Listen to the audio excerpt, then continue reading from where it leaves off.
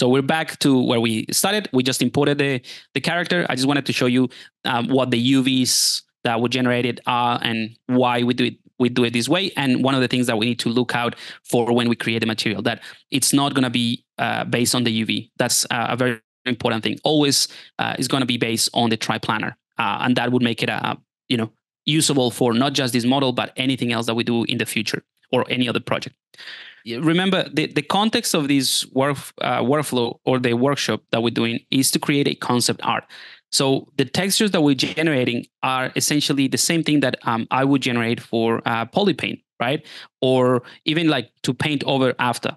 I'm not thinking, like in my head, I'm not thinking, okay, this is going to be for a game engine. So I need to make sure I have a really nicely UV layout. I need to optimize everything so that it fits within one single texture set. I'm going to avoid UDIMs unless this is going to VFX or whatever. So I'm not restricted in that sense. And maybe that's what you feel that it goes against everything that you might learn for this process. But the idea is that I'm not using Substance 3D Painter as an amazing tool so that I can create a game asset. I'm using it because it has the amazing tools to texture something of higher quality, hyper realistic, lots of details. But at the end, I'm going to end up with a nice visual, like a nice concept. So what's behind that amazing concept, it doesn't really matter. Like unless for whatever reason people say, "Oh, show me your UVs." Like, I can show you the UVs, but it doesn't change the fact that the final image looks good.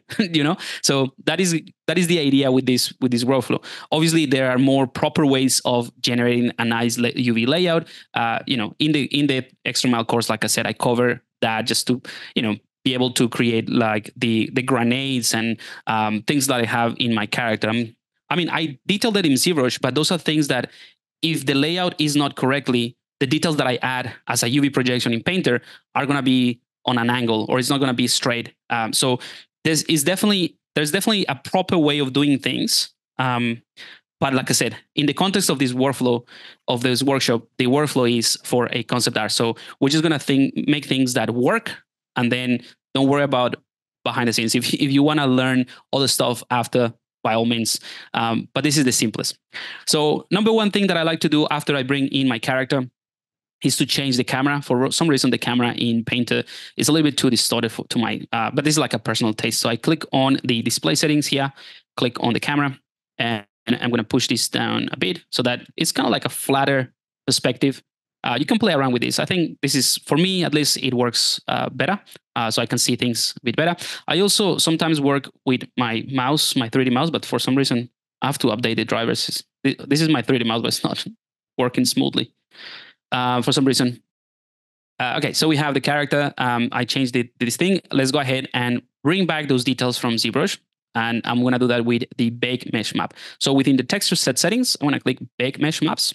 It's going to bring in this display, this different window. And this is where I'm going to reference that high-res mesh. So at no point I'm going to load that high-res mesh into Painter, because that's going to make it explode. All I'm going to do is reference it. So I'm going to click on this icon right here in this area. So this is the default sort of settings. On the mesh map settings, click on this icon, and that should give me the browser. And that's it. Let's get closer here. All right.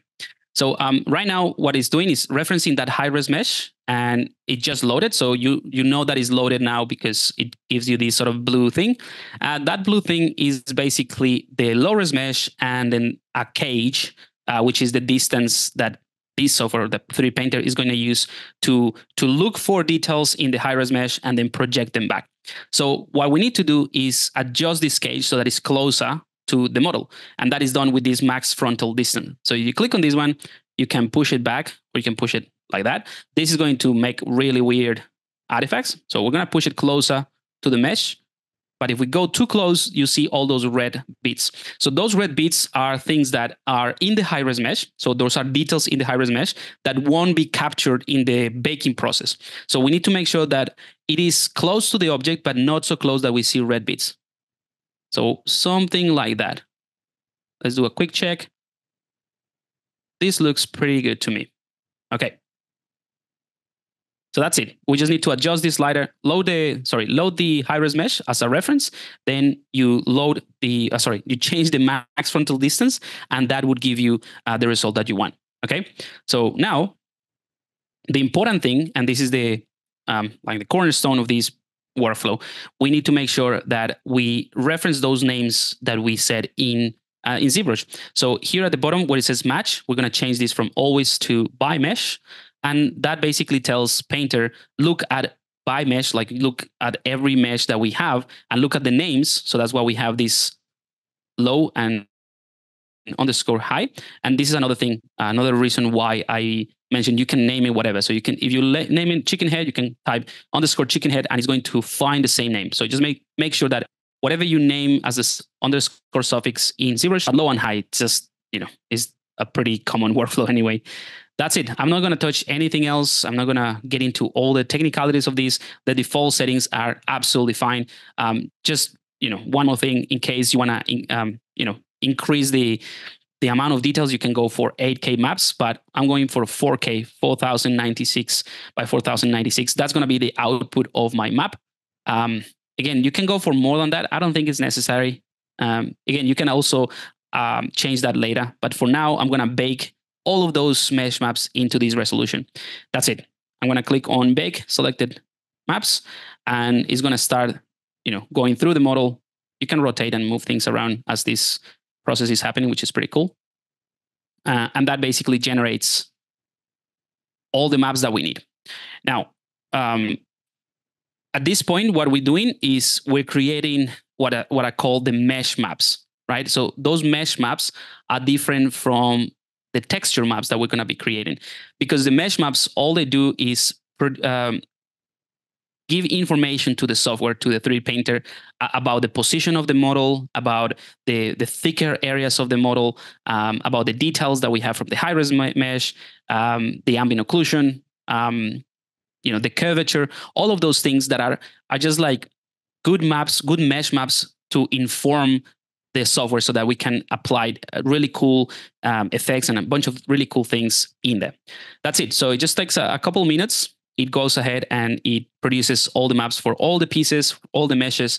Now I'm going to click on return to paint mode, and we should have all the nice details from ZBrush. Very, very cool stuff. I'm just going to do a quick check, make sure everything is nicely. Yeah, so you see around the eyes, there's no weird stuff happening. Yeah, pretty cool.